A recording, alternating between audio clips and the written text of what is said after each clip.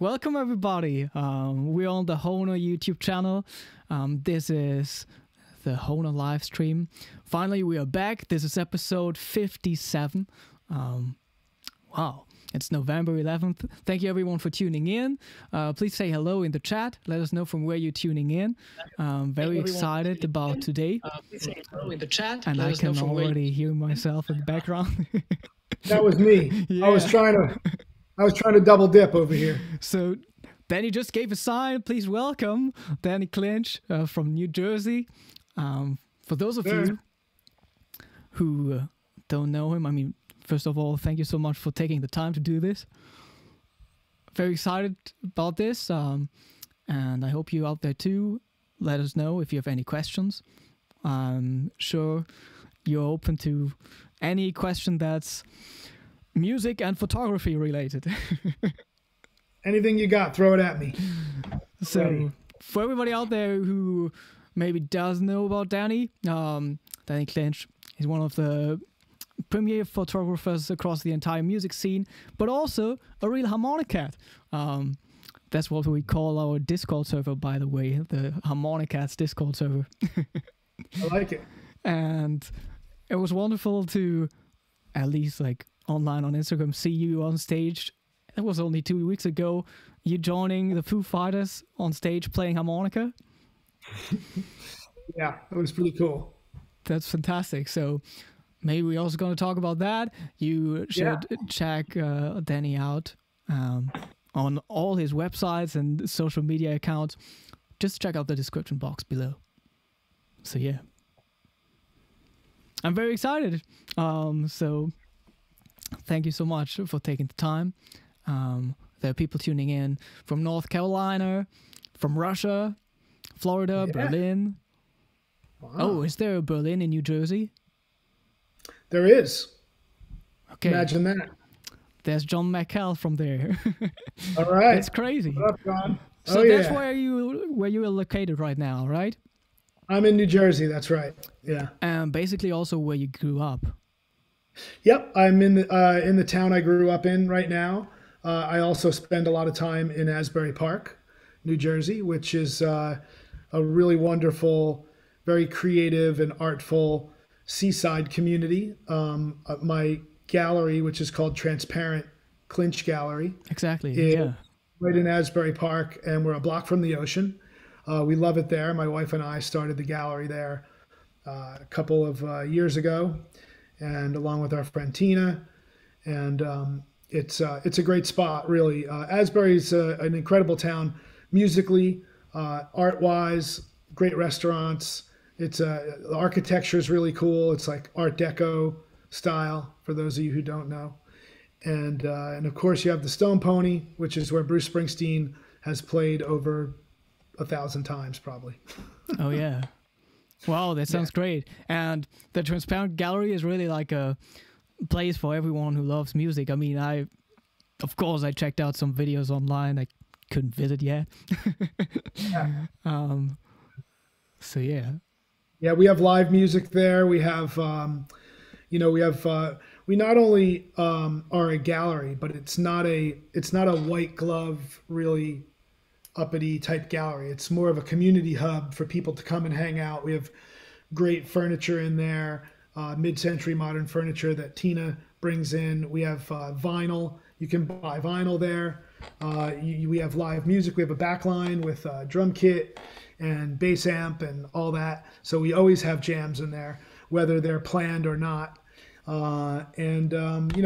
Families come in with the kids, and we always tell the kids, like, hey, go play on the drum set. Go ahead. The kids are like, what? Can I play on the drums? All right. Yeah. They get it. They're playing the drums and stuff. So that's been really fun. And it's a great spot. And we love Asbury Park, and we love music. Yeah. That's wonderful. I mean, I always wanted to play the drums when I was a kid. Obviously, my parents didn't allow me to get the drum set. But what would you say? How did your love for music, came into your life in first place?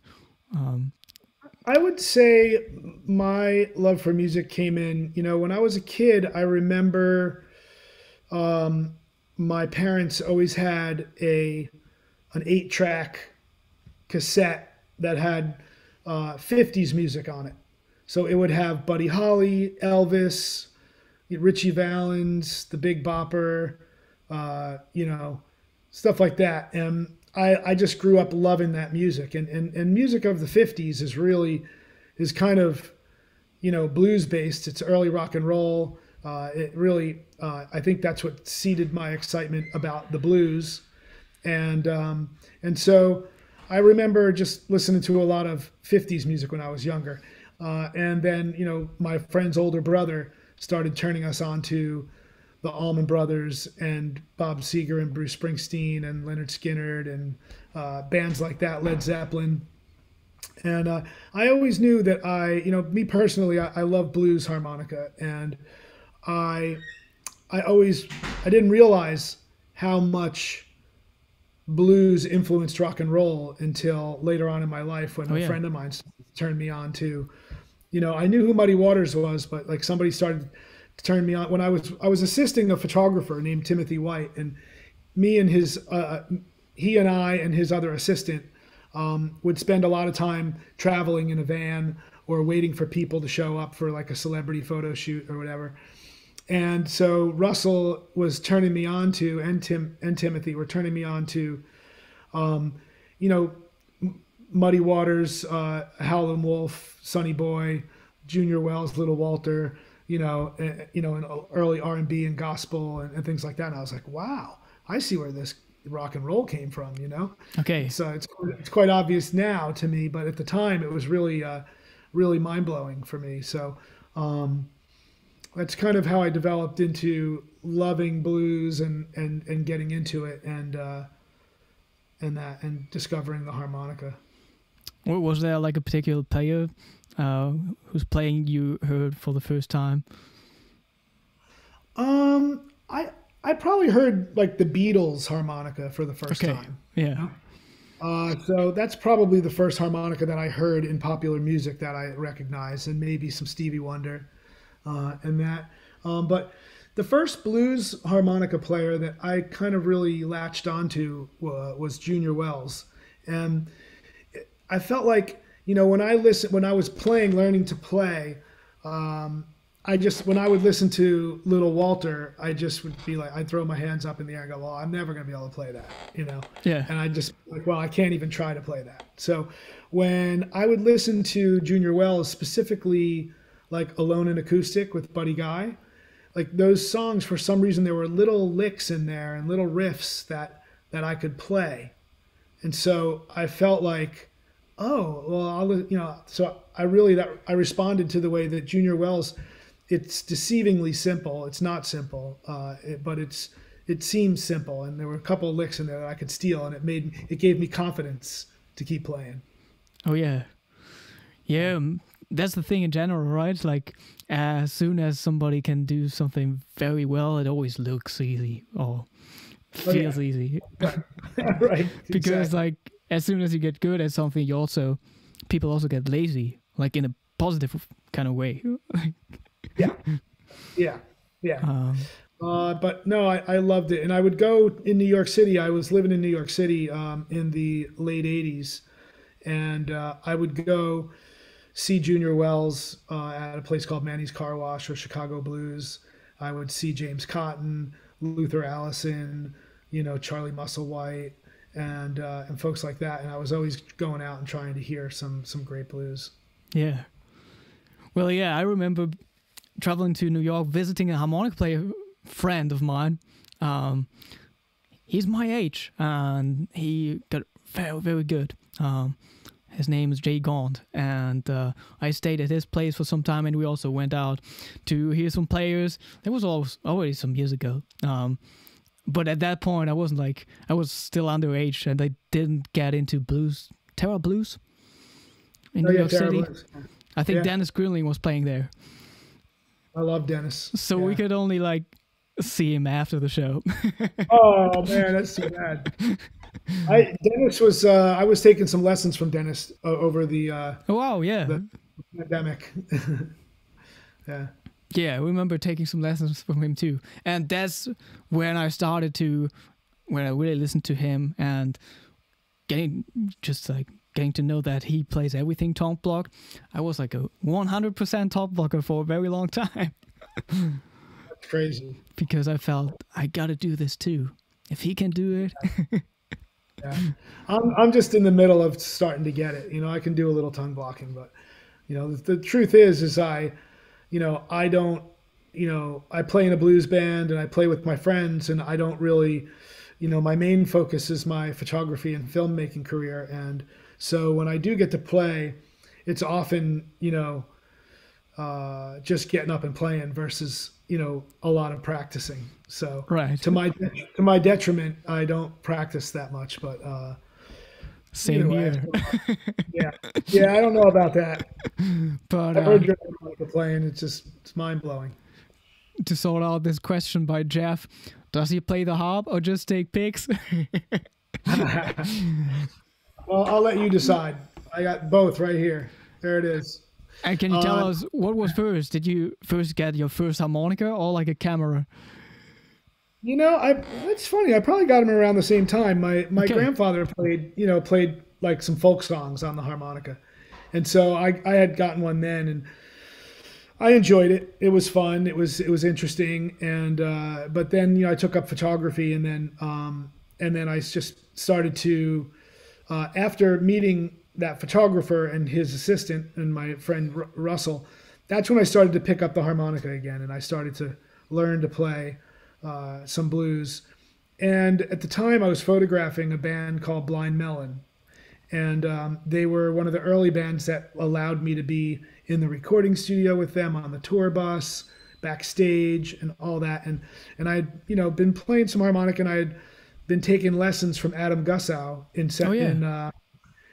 back before the internet. He would advertise in the back of the Village Voice in New York City. And so I would call him, and we would meet in Washington Square Park, and he would give me lessons. And so I was starting to get some lessons with Adam, and I was feeling, I was enjoying it, and I was at a concert with Blind Melon, and it was Blind Melon opening for Soundgarden, who were opening for Neil Young. Wow, wonderful.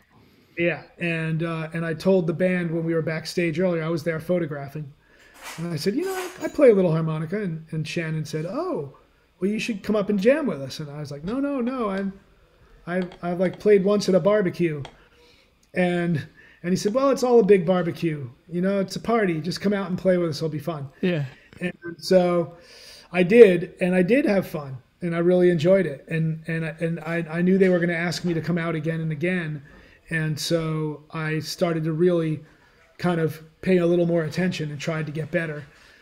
So it was enjoyable to sit in with them and to actually have that kind of musical conversation with another musician. It's just like nothing better. That's what I love about music is the camaraderie that you have with the other musicians, the musical conversation. You look around the stage and you see everybody's there in their groove and they're having such a good time. And it's like, I told my kids, and I tell anybody that'll listen, that, man, playing an instrument is really, it's become such a big part of my life, and it really is fulfilling, for me. Oh yeah. Yeah, that's wonderful. Often like the spontaneous stuff is the best stuff too. Today somebody joined us playing cajon,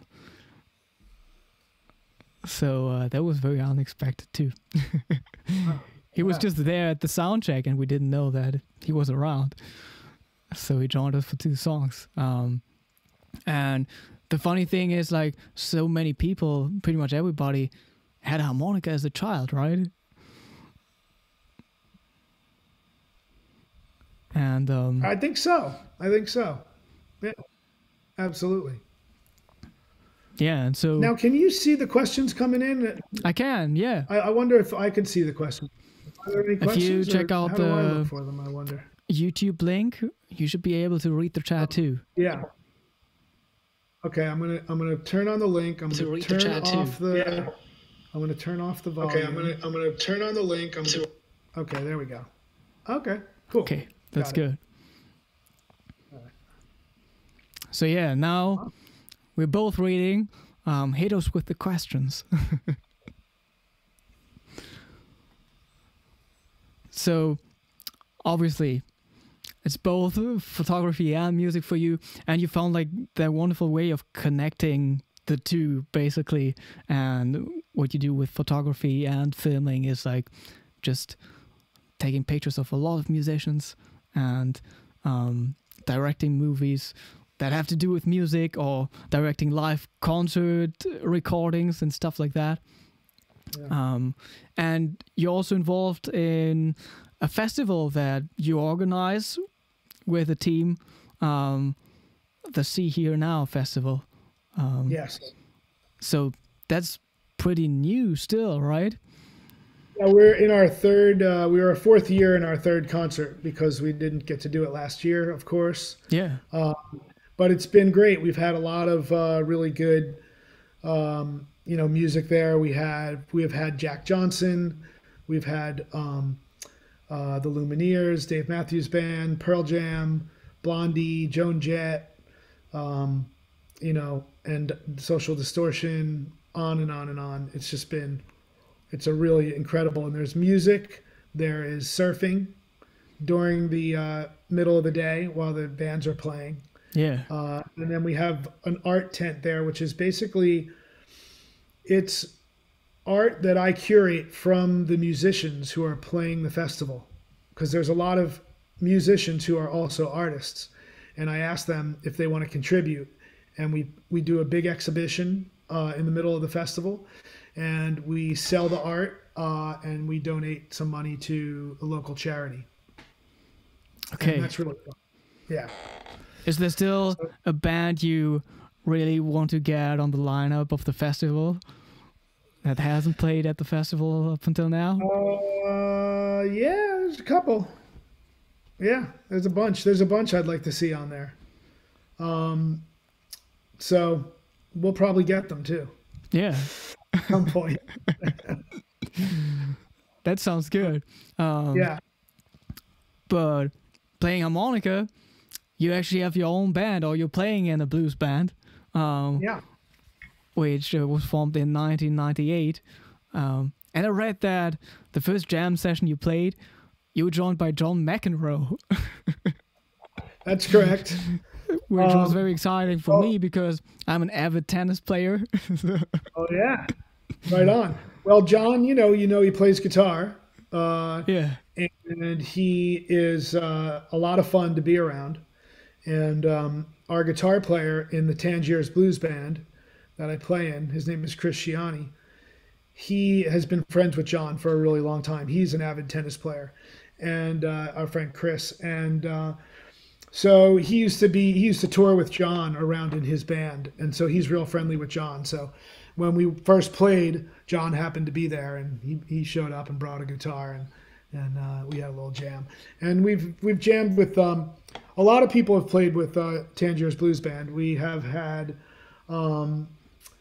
We've had Jackson Brown, Lucinda Williams, Charlie Musselwhite, Warren Haynes, Eddie Vedder, Bruce Springsteen. We had a moment where we were opening up a new, they were reopening an old venue in Asbury Park called Asbury Lanes. It's a legendary music venue. And we were one of the bands that were playing along with Portugal the Man. And Bruce Springsteen was the MC. And so he texted me about a week before and said, "Hey, what do you say? What do you think I could sit in with your band?" And I was like, "Yeah, man, come on." And so we went through the songs that we were going to do, and he said, "When are we going to rehearse?" And I said, "Oh, well, let's rehearse, And we booked a place in New York City. We were like, "We'll meet at Carol Music at 6:00 on Wednesday." He's like, "All right, see you there." So we showed up at like 4:00 and played for 2 hours before he got in, so that we were all really fired up and ready to go. And he came in. We went through like 5 songs. It was incredible. And then he showed up for sound check at the gig, and he was doing the Springsteen on Broadway at the time. And so I thought to myself, he must be really itching to pick up an electric guitar and jump in with a rockin' band. and he did, and we really rocked it out. It was really fun. Oh yeah. And there, for everybody out there, there are definitely some videos on YouTube if you look for them. True. Some of these jams, yeah. Yeah. And with the band, you not only play like very contemporary just blues stuff, but also you just like downdate some current hits, which I really love. It's such a beautiful way of like keeping the blues alive too, because there's so much blues still in music. But people our don't necessarily sense it. Yeah. We try to do, we do originals in the blues band, but we also will take like, don't judge a book by its cover and segue into, Lady Gaga or, something like that. We do Pump It Up by Elvis Costello or Fight for Your Right by the Beastie Boys, and we turn them into blues. Yeah. And, it's really fun. It's a lot of fun. Yeah, I feel like that's the way to go. Like, remembering a video of Jason Ritchie playing "Stay" by Rihanna. Oh yeah, amazing. That's like the best way to just like That's a beautiful video. It's so good, so good. And if we would have a look at your Spotify playlist, like what kind of music are you listening to right now? I would say my Spotify playlist is it's eclectic. So, I have the Muddy Waters. Over the pandemic, I listened a lot to Muddy Waters live at Mr. Kelly's, and it's a really good harmonica blues jam, and it's something that I was kind of studying. So I really love that one, and I've really gotten into that Jim Lieben record. Do you know Jim Lieben? I don't know. He's a blues harp player, and he's really incredible. It's the record is Jim Lieben and the Joel Patterson Trio, and the guy is just, his harp playing's incredible. His lyrics are really good. It's really incredible. And then I love a band called the Red Devils, which was it was Lester Butler was the harp player in that band. He passed away, sadly, through some hard living. But that band was really good. It's like punk rock blues, in my opinion. So I've been listening to that. I listened to My Morning Jacket. It was one of my favorite bands. I listened to Nathaniel Rateliff and the Night Sweats. I like Brittany Howard. And I like, Brandi Carlile's new record. I love Willie Nelson, Johnny Cash, stuff like that. Yeah, obviously we had Willie Nelson, some harmonica player on here on the Hohner Live too. I mean, Mickey Raphael is my hero. I love that guy. Yeah. He's like, there are few harmonica players that are as versatile as he is. This guy's played with Ray Charles, Willie Nelson, George Jones, Johnny Cash, the Highwaymen, Chris Stapleton. He played that crazy lick on, I'm trying to think of it was one of those hair metal bands back in the day. He played like one of the licks on one of those songs. I can't think of it at the moment. He's just played with everybody. Miles Davis. I mean, he can play jazz, blues, country, you name it, he can do it, and he can do it as good as anyone. Yeah, I love that guy. Yeah, he's a mentor. He's a real mentor for me. He's always really, encouraged me to keep playing, and same with Charlie Musselwhite. I've gotten to know Charlie, and he's just a real sweetheart, and he's a wealth of information. And both of those guys don't claim to be good teachers. Yeah. But they're still there for you, and they're still there to encourage you and to give you some ideas of how to raise your chops, Yeah, and at the same time, there's so much stuff that you can also just learn from these people that you just can't learn on your own, like woodshedding, basically, or just stuff that you can experience on the road. That you can learn on the road, playing live with bands and stuff like that. Yeah. Yeah. It's nice to get that insight or someone to give you a shortcut to the good stuff. There's no shortcut to, there's no shortcut to not practicing, but there are shortcuts to some good ideas. Yeah. I definitely checked out that little jam with Bruce Springsteen on YouTube. And of course, like, as all the time, everybody's very interested about gear and stuff. So, would you like to tell us which kind of harmonicas you play, and maybe even like your setup if you play live, like amplifier and microphone? Yeah. I've tried a lot of different harmonicas. I started to get into these crossovers rather, these guys, and I like them. But I just keep going back, for me, and I'm not a real super technical person. So I'm that way in my photography and I'm that way in my music. So I just really love the Special 20. I just feel like it has all the things I need. The comb is plastic. It doesn't cut my mouth up. And it just seems to be the most versatile. So I've gone in like little circles where I'm like, oh, I love the blues harp back in the day, and then they stopped making them, and then they like made these new blues harps, which I didn't like. And then I got the crossovers, and I was like, wow, I really like these. They're bright, and when you're playing in a loud club with a loud guitar player like I am, you've got to cut through the bullshit, right? So, but then I just kind of circled back to the Special 20. So I like the Special 20. And then Charlie Musselwhite turned me on to the guy named Blow Me Away Productions, who make the harp microphones. So I treated myself and I designed my own microphone and had him build it. And it sounds really great. You could plug into a PA and it would sound pretty good, And then in terms of the amplifiers, I have a little Fender Champ. And I like that, how it sounds, because you can really, crank it up and really ride it, and it gets broken up and dirty and stuff like that. And I also have been playing one of the smaller Supro amplifiers, the newer reissue ones. I know the folks over at Supro, and they're really super cool people. And they've given us some guitars and some amplifiers for the gallery, so we play a lot through the Supros at the gallery. But I would like the amplifiers if he hadn't given me one. I'd still like them. Yeah. But it's a great little amp. Paid ad. Yeah, whatever.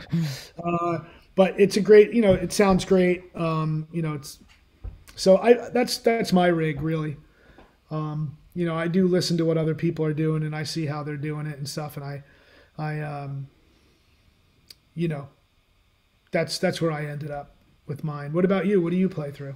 I love the Special 20 regarding the cover plates.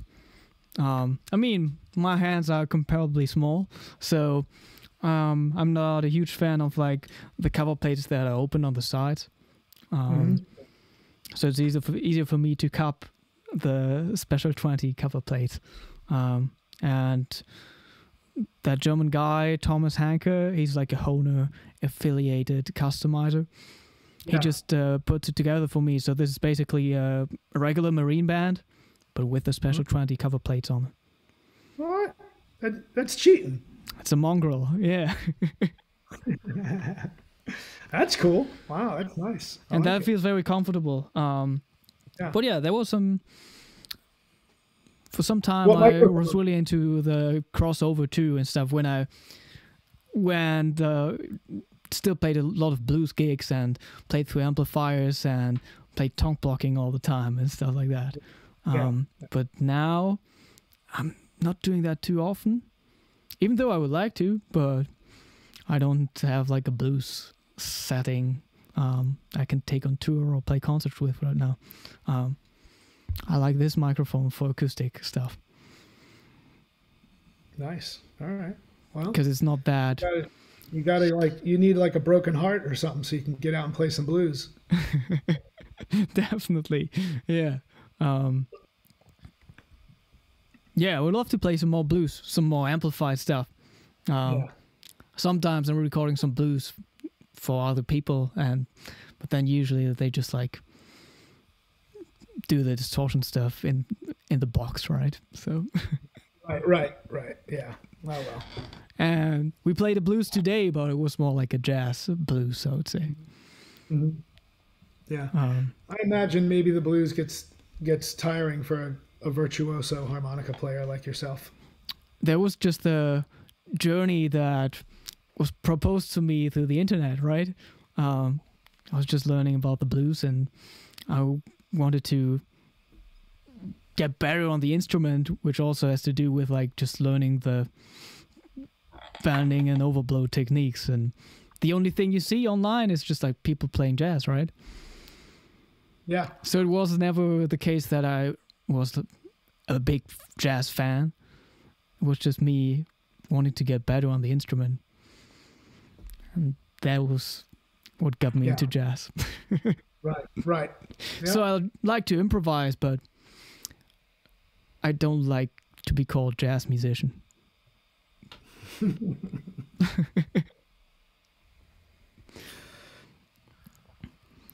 Oh yeah, obviously, Frank is writing into the chat, play a blues. I mean, maybe at some point we can play something too. It's always weird to play on the stream. It's always just like maybe trading choruses or something. We could, but you're going to embarrass me. I think that's what's going to happen. I'm not going to do that. But I heard from other videos I checked out that improvising is all about being in the moment and talking about taking pictures. You try to be in the moment too, and really just like capturing these in between moments where maybe like the artist or like the person in front of the camera isn't like focusing on, oh yeah, no, we're taking a picture. So would you consider what you do improvising too?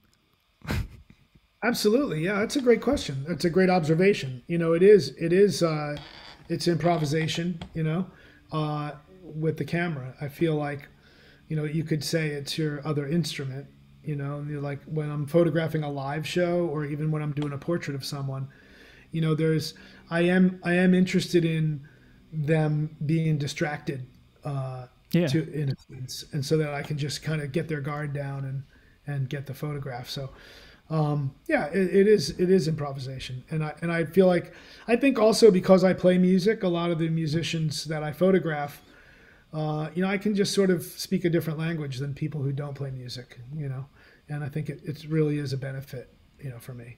Oh yeah, because like I guess, or obviously it's like doing this has a lot to do with like, with some of the people you're taking pictures of, like building the relationship with them and also building mutual trust over the years.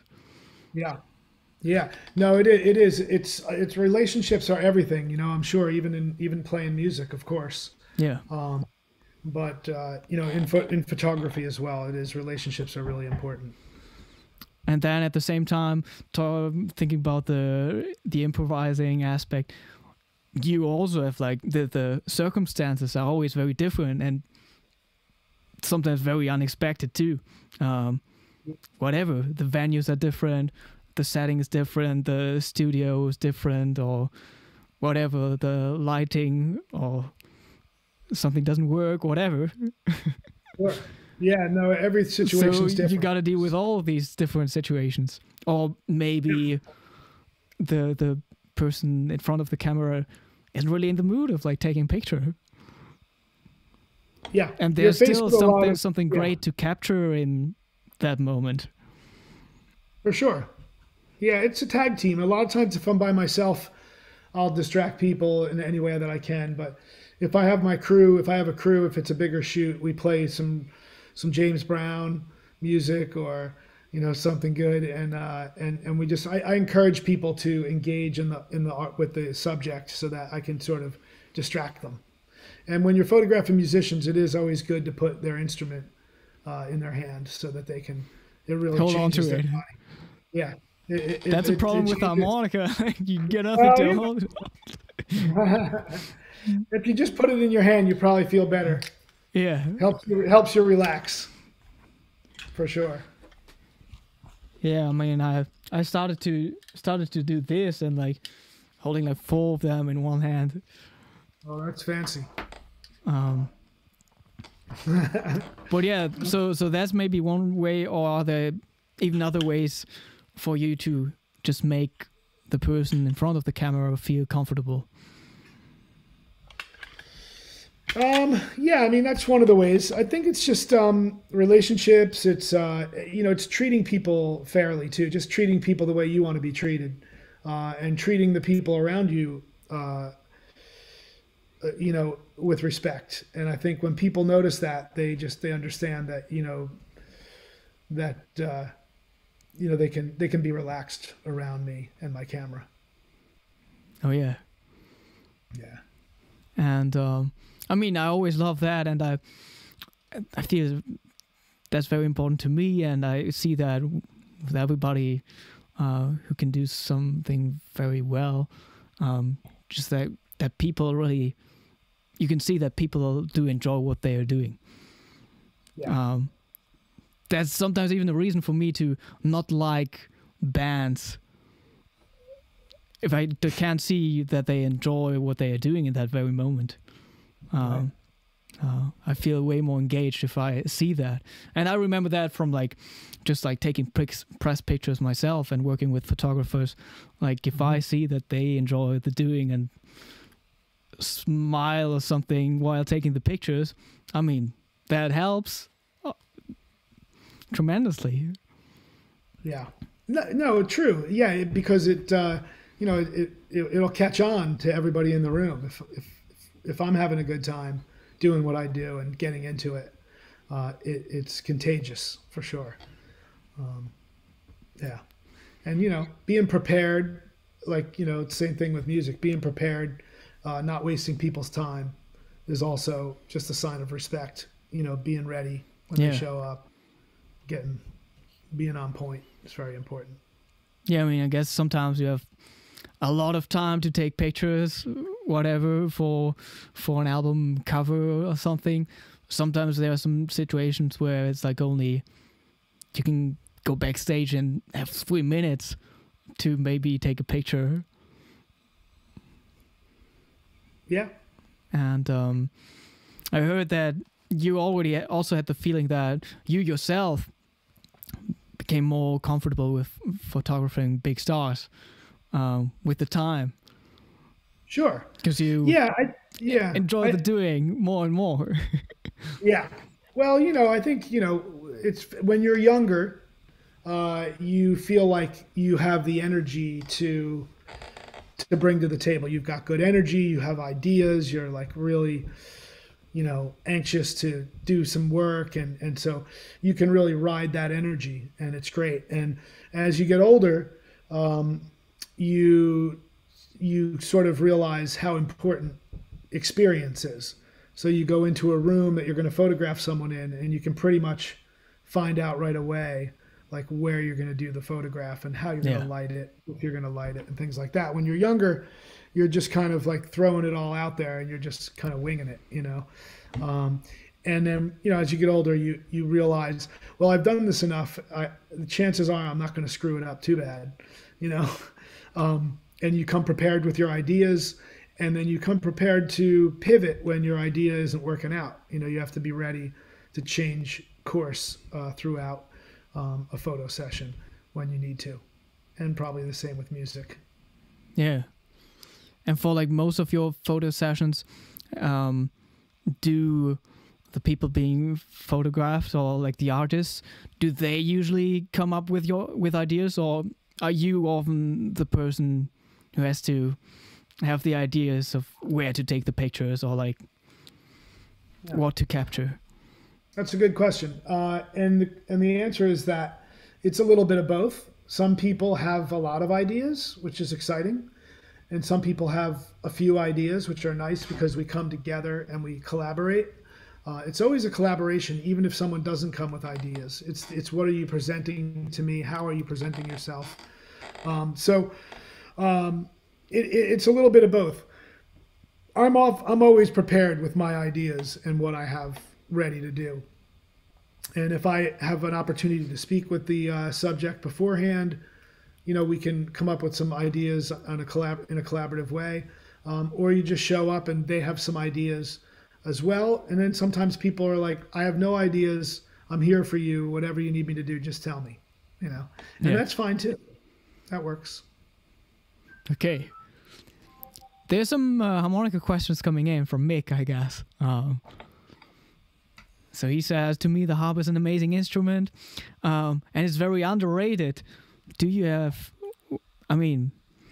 like walking through the music world for a long time, do you feel like there's a reason to it?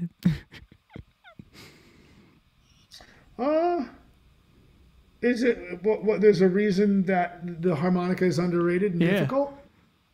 Well, yeah, because anybody could pick it up and put it in their mouth, and if you are in the right key, you can almost fake it easier than you could with a guitar or with a piano, because you just have to blow and draw, and so I guess there's a false sense that you could play the harmonica pretty easily and be good at it, and you can see it in popular music. You can see people show up, even big artists who want to bust out the harmonica for something, and it's good. It adds texture and it adds a little bit of a different flavor to a song, and I think that's great. But to really be able to play it, you really have to put the time in, and you have to learn. There's so many subtleties, I think, that people don't understand. And to be honest, I admittedly consider myself, not a great harmonica player. I consider myself someone who can play the harmonica. Yeah. And I try to use my sense of soulfulness in my playing. I always feel like I play too much, and I try to play less. These are all things that help me feel like I'm a better harmonica player. Not even by the way I play, but how I play, how much I don't play. Those sort of things are the tools that I'm using to sound better than I might be. Yeah. Aside from the fact that I'm sitting in with Pearl Jam or the Foo Fighters. I just let them do their thing, and I just like, whoop, whoop, whoop. No, go, yeah, this is great. Yeah, and at the same time, I feel maybe it's like the blow draw thing or whatever.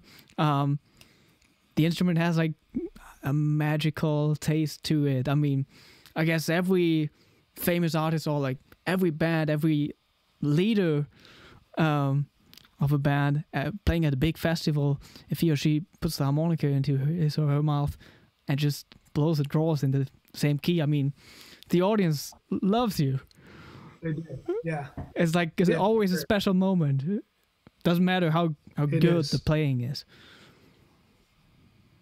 Right. I think that's not the case with other instruments.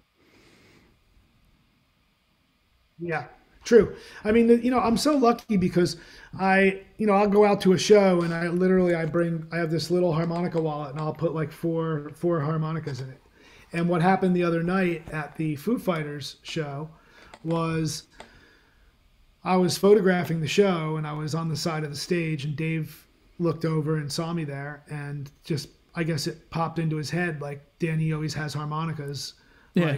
But I hadn't really played with him in a couple of years.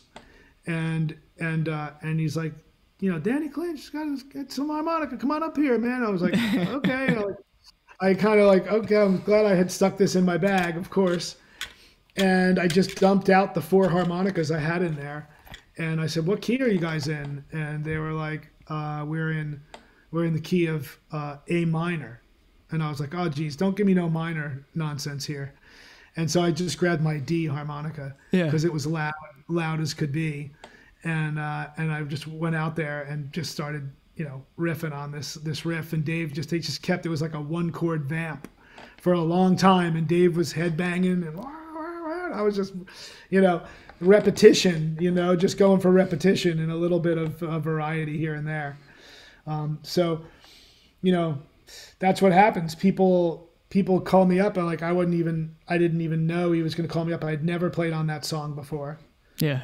And he was just like, Danny's going to come up and play. And I was like, yeah, sure I am, and and it's happened, before. The first time I played with Bruce Springsteen, I was at this event called Light of Day in Asbury Park, which raises money for Parkinson's research, and they have been for years. And more often than not, every year Bruce Springsteen will show up and play with Joe Grishecki and the House Rockers, who's a good friend of mine and just a really killer band. And Bruce will come and play with them for a couple hours. And so Joe had sat in with the Tangiers Blues Band a couple times, and he was like, hey, Danny, you bring your harps tonight and you sit in on our set. And I was like, okay. And I get there and Bruce is there. And like sometimes he doesn't show up and sometimes he does. Well, he's already there, and he's got a list of songs for the set list, and he's like, yeah, pick one of these songs. What do you think? In here, we'll get you in here. And it's like the Bruce Springsteen section of the set list. And I was like, you want me to play in here? And he was like, yeah, it'll be fun. I was like, okay, well, you tell him. I'm not telling him. And he's like, yeah, it's all right. So they put me on the song Murder Incorporated, which Joe and Bruce wrote together. And of course, I went out, I got on YouTube, I got my harmonicas that I had, and I was like figuring out the key. And I was like, okay, good. It's an E. I'm going to play my A harp. Yeah. It's all good. I had 3 harmonicas with me. I had an A, I had a C, and I had a D. And so I was like, okay, this is going to be cool. So I'm just basically, almost peeing my pants. I'm like so nervous about it. And so I know my time is about to come up. And so I get to the back of the stage, I'm kind of hanging out, and they finish the one song, and Bruce comes over to Joe, and I see them whispering, and they look at me and they wave me out, and I start walking out. And they lean in and they're like, we're going to do Pink Cadillac in G. And I was like, okay. Like, what if I don't have the right harp? I mean, they just changed it up, and I could have went really wrong. And I ran back to my camera bag and grabbed my C harmonica. And at the time, I'd never played with Bruce, and he said to the crowd, and I couldn't hear this because I was running back to get my harmonica. He said, Danny Clinch, he's the greatest photographer. He's like, I can vouch for his photography, but I don't have any idea. I can't vouch for his harmonica playing. And I was like, thank God I didn't hear that, And I came out, and they started the little vamp on Pink Cadillac. It's just, and he just gave me the nod, and he was like, go ahead.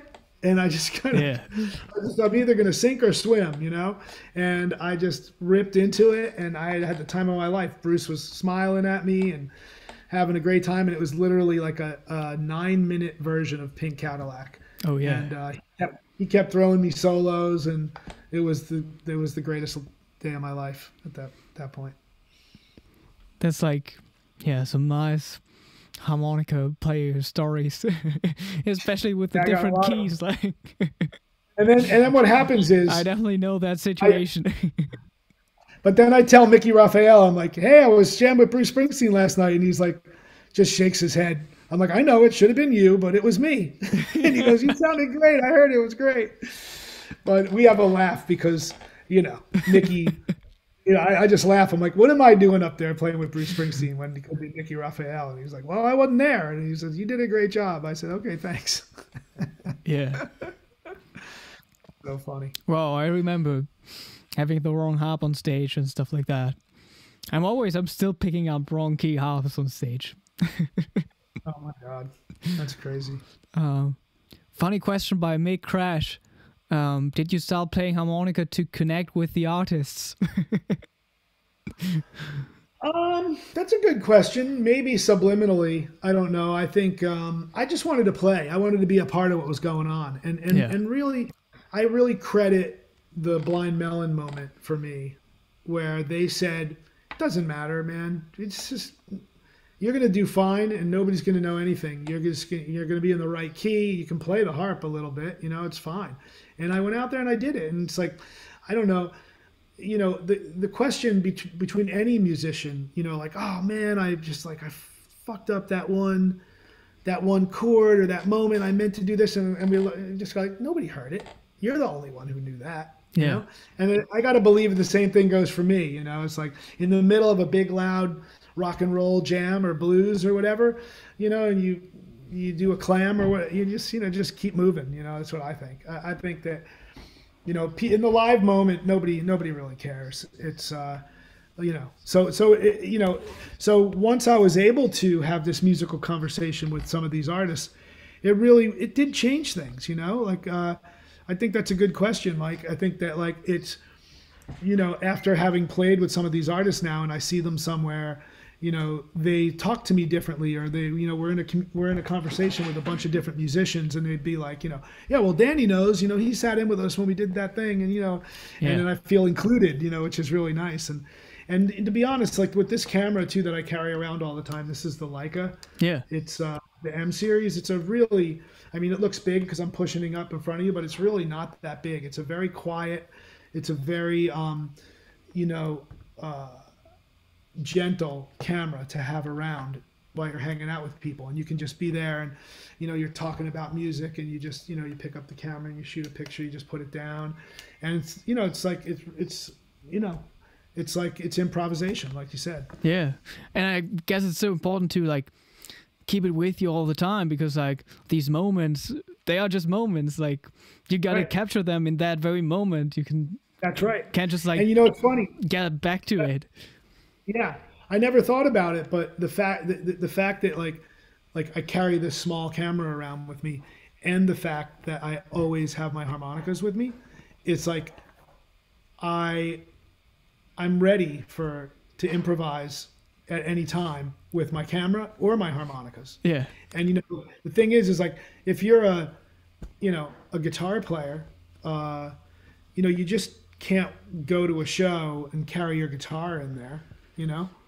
It's got to be really planned out. It's got to be pre-planned and whatever. And so if you're just hanging out and, you know, there's a little jam in the backstage area and you don't have a guitar, you just got to sit back and enjoy it. But if I pull out a harmonica and just join in on the jam, then the people are like, oh shit, well, when we play that, you just come out and, you know, get with it, you know?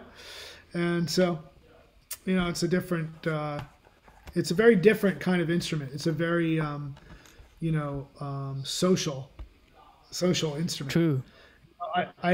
We have live music, and that's also the history of the instrument, because like back in the days it was like a family instrument. Yeah. The other day we had a guy named Will Daly, and he was playing at the gallery, the transparent gallery that we have in Asbury Park, and he in the middle of his set was like, we had talked about playing a tune together, and then he said, well, we'll come up. I got a different tune, but it's the same harp. You know, come up. I got a plan. And he played a song of his that was an original song. I had never heard the song in my life. I'd never played the song with him ever. And he just like started playing the song, and he stepped away from the mic, which was like, okay, I'm gonna leave this for you. And I just started playing in the beginning, and I was like, found the melody, and I was like creating my own melodies in there. And then I just saw him kind of start walking towards the microphone, and I just laid out and let him go in, and he did his thing. Then there was a couple little call and response things in the middle. I was like, wah, wah, wah, wah, you know, there, step out, like play a little bit underneath a little something. And it was just like, and we finished it and we looked at each other. We were like, man, that was awesome. We had never, ever played that song together before. I never heard it. I had never played it. We never practiced it. And we just played it in front of a bunch of people. And it was fantastic. It's really, it's magic. And it's so good for my soul, like to be able to get up there and do it. And in fact, afterwards, a woman came up to us afterwards and she said, you know, me as the you know, and my wife Maria as the gallery owners, like she came up and said, you know, I'm so grateful that you guys have live music here, because I had like a really terrible day. I had a hard day.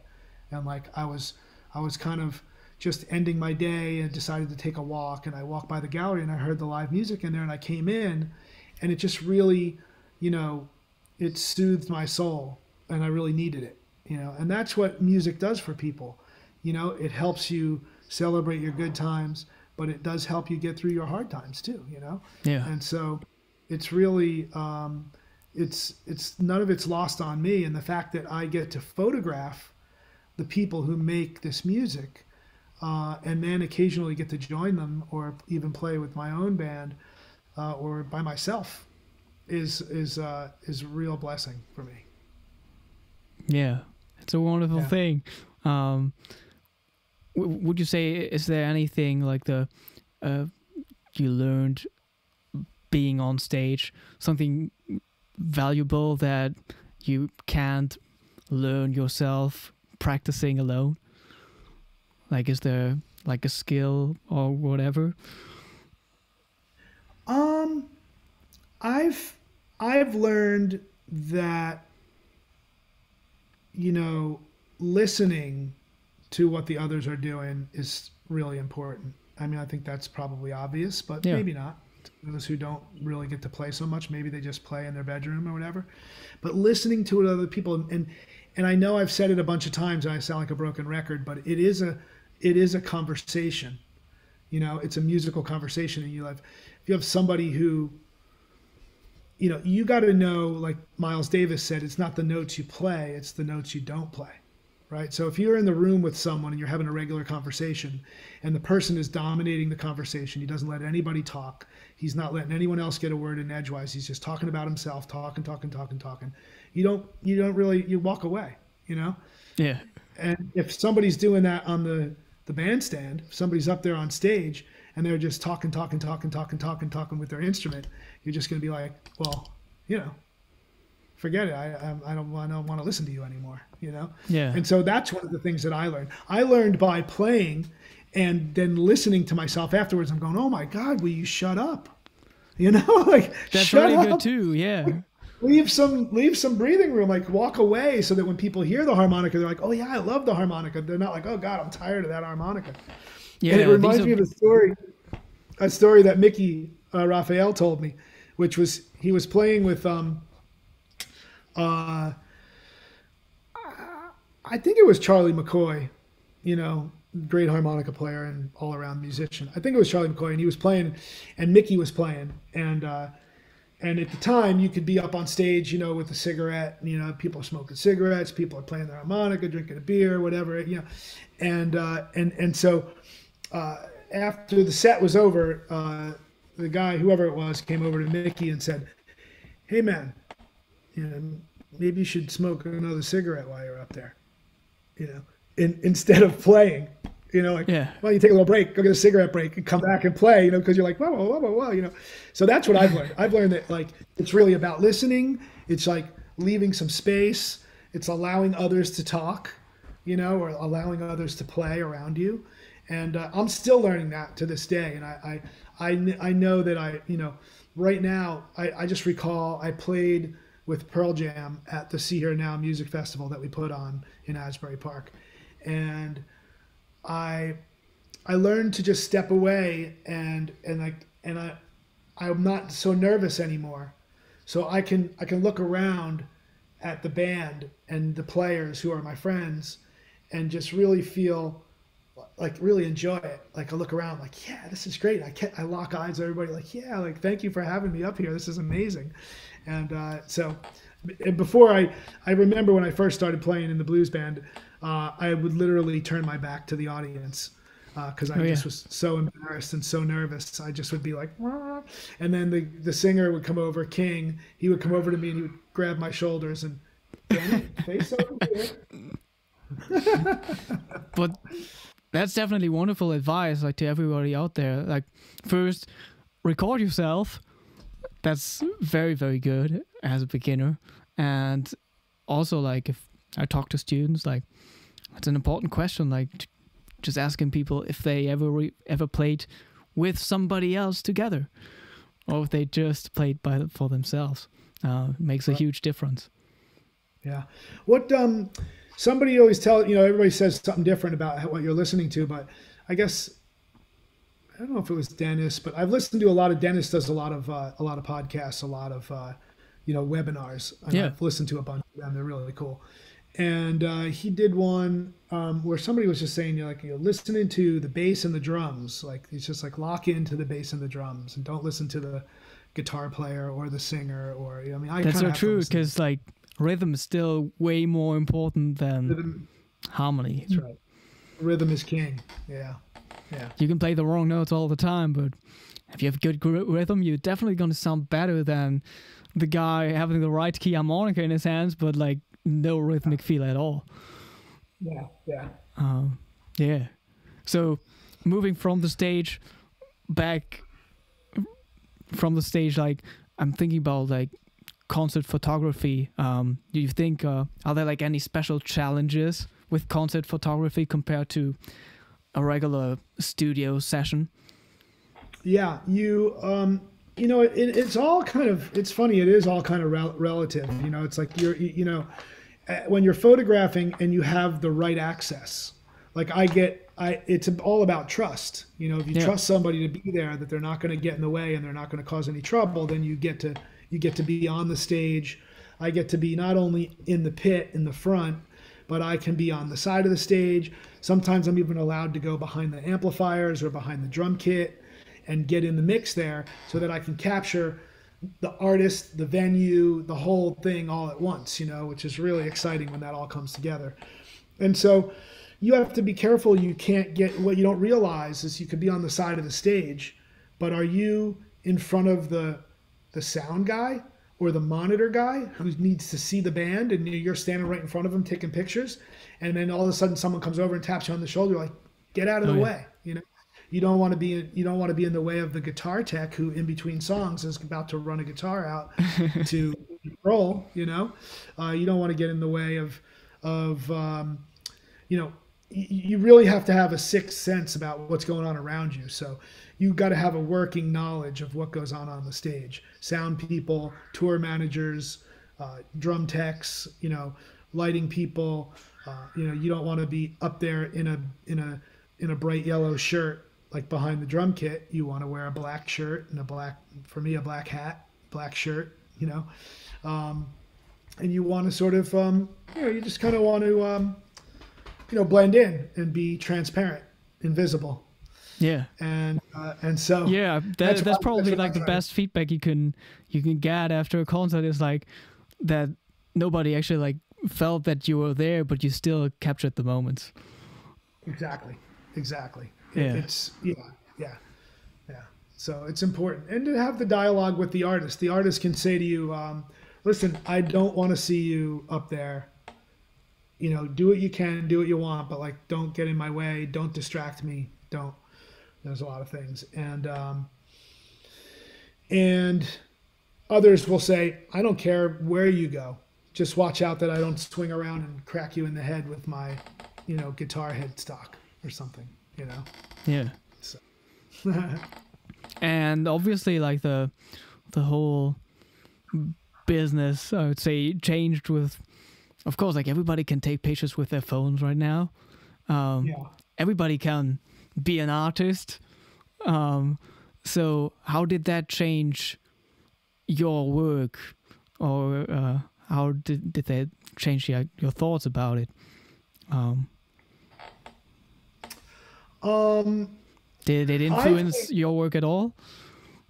No, but you know what? It makes me. I like Instagram. I like a camera phone. It doesn't bother me. I like the fact that people have been encouraged to look at the world a different way, and to participate in photography. Like people like to post things on Instagram, and some of it's just content, and it's just like a document of what's there, a picture of your dog or whatever. But like other times, people are posting things that are, seeing some beautiful light come in a window, or a shadow of something on the street, and they're like, they probably never thought about looking at the world that way. I bet there's a lot of people who picked up a phone because it's just happened to be in their hand, and it's so easy these days, and realize like, hey, it's wonderful that it's accessible for everyone. Yeah. So it doesn't mean that person is going to be taking any assignments away from me necessarily, Yeah. but could introduce people into a love of photography that they want to take to the next step or just enjoy as a hobby. You know? Okay. Yeah. So how did you make that move from like, I mean, you're still focusing on photography, but you also stepped into filmmaking. Yeah. What was the reason for that? I mean, I just remember like my favorite filmmaker, David Lynch, he always just said he painted the picture and he just like tried to imagine that it moves. How was it for you? Well, a lot of my favorite photographers had made documentaries. Danny Lyon is a great documentary photographer. He made a couple of films. Robert Frank made films. And I just thought, like I'd kind of like to make a film, one of these days. And I ended up doing a couple of small music videos, and then I did a film called Pleasure and Pain about Ben Harper.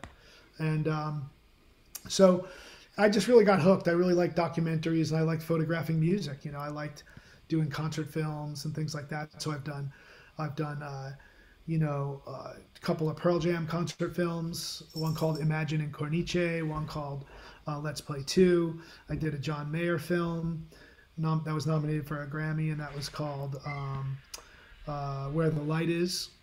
And I did a Foo Fighters, Skin and Bones. And then I did a bunch of other documentaries about, I just finished a documentary recently about Shannon Hoon from Blind Melon, who passed away at a young age and was a friend of mine. And it's a very unique film in the sense that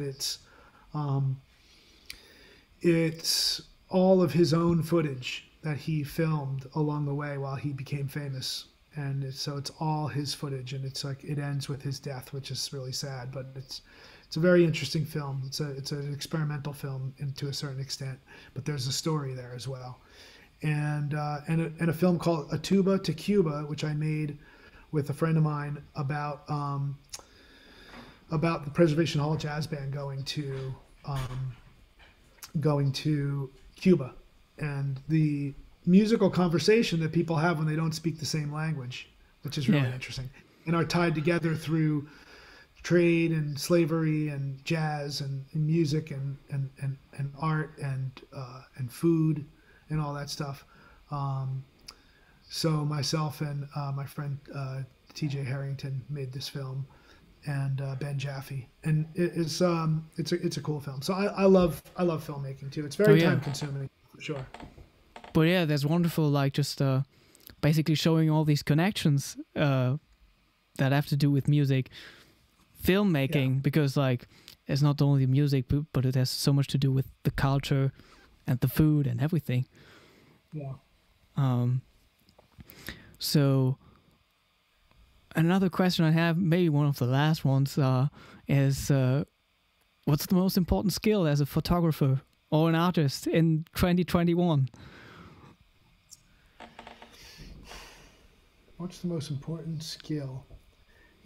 I just think having an open mind is an important skill as an artist. Just taking everything in that you can, and then you spit it out in your own way as art. Whether it's music or photography, you take your inspirations and you bring them into your head and heart, and you sort of like mix it around, and you spit it out as your own. And I think people are, in my opinion, inspiration is so important. And, I'm never going to be, Ansel Adams, because we're just two different people from two different places. And although I would love his work, I would never be him. So I take in what I learned from Annie Leibovitz or Jim Marshall or any of the great photographers that I love. And, I put their information into my head, and then I just put it out in my own way. So I think it's fine. And musically, like I'll never be able to play, Little Walter note for note, but there'll be things in there that I'll sneak into my repertoire that, only maybe only some of the real aficionados will recognize that I Yeah. stole that lick, But there are Everybody else, definitely a few people out there who are. well, I mean, if Dennis is in the room, then, you're screwed. But, if you steal a lick, he'll know it. But, most music lovers in the room are there to have a good time and hear music. And if you can weave in a Junior Wells lick into the set and it sounds great, people are just going to think it's fantastic. Yeah. So how do you feel about the future of the harmonica then, and blues harmonica? I mean, it's lasted this long. I mean, if you think about music in general, music has been around as long as, people have been around. And, yet recorded music has only been here for 100 years. So if you think about that, and you think about how much longer music, in the way it is being done now will be around. I mean, I don't think, it certainly isn't going away, but you can see how technology changes the way things are, music is made. Yeah. And so, there's so much electronic stuff going on right now. And to me, it doesn't matter if it's electronic or if it's analog, but if it just matters if I like it or not. And the same with, whether it's hip hop or rock and roll or jazz or classical or whatever it might be. If it's good, it's good, in my opinion. And I think, for me, the future of harmonica is just me just digging deep and trying to just be better at the instrument, and just being able to get out into the world and play it. I feel lucky to be able to play with, the musicians, that I've gotten to play with. I feel like the gallery has all these great musicians coming through, and I often get asked to come up and play, and it's not blues, even that tune I jumped in, I was telling earlier, this wasn't a blues song, and so I'm starting to, get all Mickey Raphael on it out there. I'm like playing some jazz, I'm playing some country, I'm playing some blues, some rock and roll, some folk. It feels good. It feels good just to just learn and keep learning, and it's just when you can keep learning and keep breaking through another wall and breaking through another thing that you used to struggle with, and then you just put that behind you and you're on to the next thing, So it's always a struggle, but then you have more to draw from in your, to pull out of your bag and share with everyone. Yeah. Yeah. Thinking about it, who knows? Like maybe there will be also like new ways of like capturing music. I don't know. I mean, there was notated music. Now you can record it. What's next? I don't know. Yeah. Well, I love seeing people come out and like, there's a one-man band and they come out and they do like a little tapping on their guitar and they loop it. So they they get the rhythm, and then they loop a little guitar lick or a rhythm, and then they start playing over top of it and singing and all that. And it's like, it's interesting to see where it goes. No doubt about it. Did you ever visit a harmonica festival? I have not visited a harmonica festival. I did. No, I haven't. I haven't. I would like to. Okay, yeah. Yeah. I did a workshop, though. I did a workshop down in Mississippi, I think. And it was, I know it was Adam Gussow, and it was, what's his name from New Orleans? The craziest character. And Jason Ritchie. Player. Yeah. I love that guy. What a crazy character. And he's just, he's next level for sure. He was one of the instructors. And of course, listening to him teach is like, I don't know, like it's like if you ever watch the Junior Wells instructional video, he's like, yeah, you just play it like this. You're like, okay, great. But Jason was awesome to listen to. And it was a good time. And I encourage people to go to workshops and interact with people and, share what they know and then, soak up what other people have to offer. Yeah. Yeah, it's wonderful to exchange. I mean, this is the way right now, but I hope like some of the festivals are happening like on site again. But it's wonderful to stay in touch with the music scene and the harmonica world online here. Yeah. What harmonica festival should I go to? Wow. I mean, probably the Hohner festival in Germany, but that's only happening in every 4 years. The big one. But it's really worth it then. At the same time, the festivals in Asia are very big, and I mean, it's a crazy experience because, of course, the culture is different, and how the players learn the instrument is completely different. Interesting. Very exciting to check out the South Korean Harmonica Festival or the Asian Pacific Harmonica Festival, which is like traveling around Asian countries. That's very special. Yeah. But at the same time, that's the only festival probably I had never visited up until now. It's just the Spa Festival in the US. So I hope I can get out there very soon. That'll be fun. Right on. Yeah. Thank you so much for taking the time to do this. I mean, usually we close this off with music. Everybody wants to hear some harmonica playing. But there are also so many links in the description box. So everyone out there, you can check out Danny's website and the Transparent Gallery in Asbury Park. Maybe check it out on site if you're in New Jersey. And check out our Instagram. Follow us on our Instagram and our Facebook and stuff. And all that fun stuff. Yeah. Easy to find. Okay. Is there another question by Mick? I'm not sure. Being in a band for years, Danny, you got it. What it takes to play with a band. Oh, yes. We did talk about that. Wonderful. So there's one last announcement I have to make. I told you earlier about this too. We have the monthly harmonica challenge on Twitch going on, and it's going down on November 28th, I think, this month, at 6 p.m. Central European time. This time it's going to be a Stevie Wonder challenge. We have 3 categories: beginner, intermediate, and advanced players. And I think this time we can give away a chromatic harmonica, which is crazy. Very big prize this time.